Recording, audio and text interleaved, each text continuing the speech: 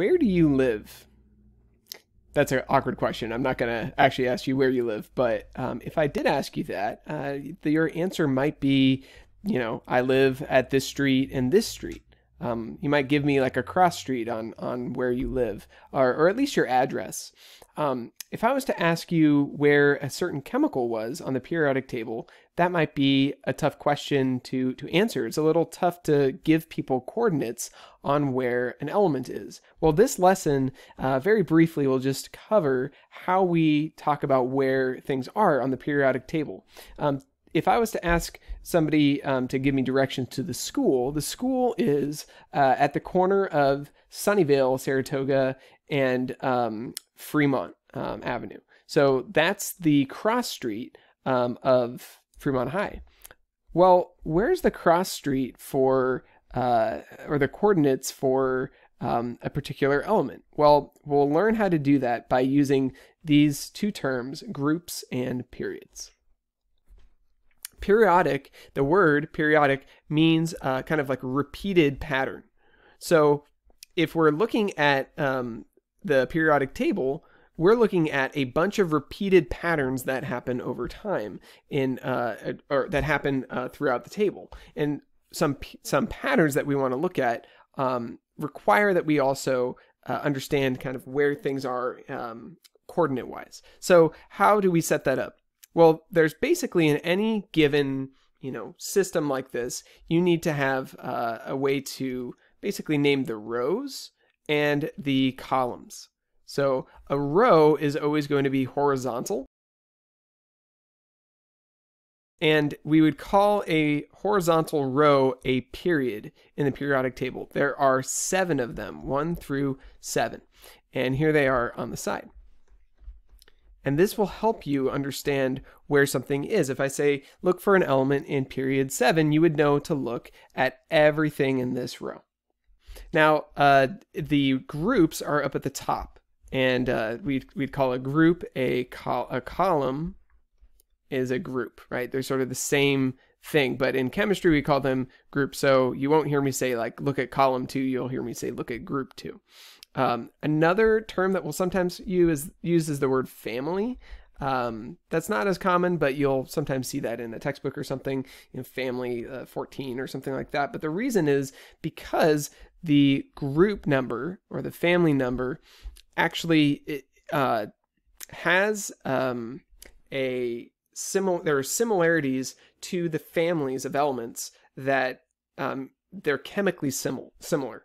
So everything that's in group 2 right here all react similarly when in the presence of other types of chemicals. And there's a reason for that, which we'll discover a little later.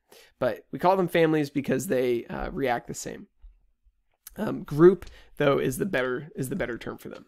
So group number is written on the top here, and I'll go ahead and circle them for you in blue. Group 1, group 2, group 3, 4, 5, all the way to group 18. Okay? So just remembering how they're set up, if I was to give you a little quiz here, I'll hide the word group and period and see if you can remember. Let's go ahead and delete some of this. Okay. If you'll find the element that's in group 2, period 7.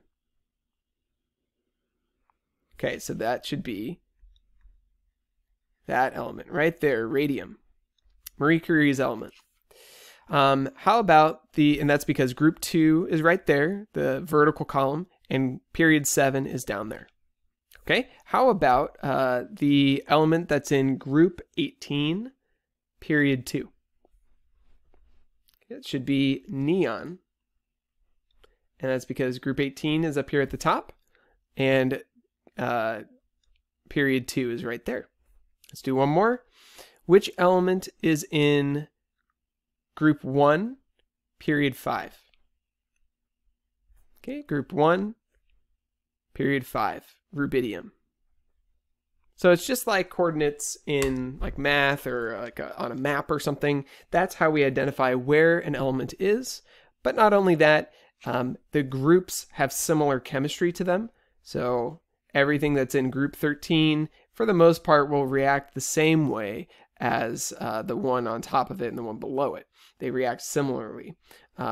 There's some exceptions to that rule, but that's the way that the periodic table is set up to help you understand a little bit more about the chemistry of an element before you've even studied that element.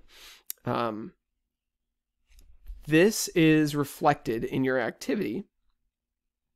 So in the gizmo, they're going to tell you, look in group 1, okay, and period 3, you'll find the element sodium, group 1, period 3.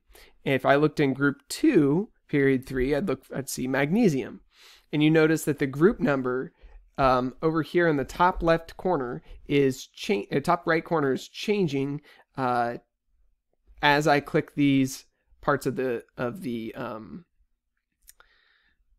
period. So here I'm in group 18 because I'm all the way to argon and down here. So if I would go back and grab the PDF here with the periodic table, here's neon. It's in group 18 and group 2 and period 2. Sorry, misspoke. So group 18 and period 2, and then you see over here neon is in group 18 period 2. So that's kind of the way that this Gizmos is set up, so that you have kind of that crosshairs idea going on. It's a little confusing at first, but once you kind of get the hang of it, you see how it's set up.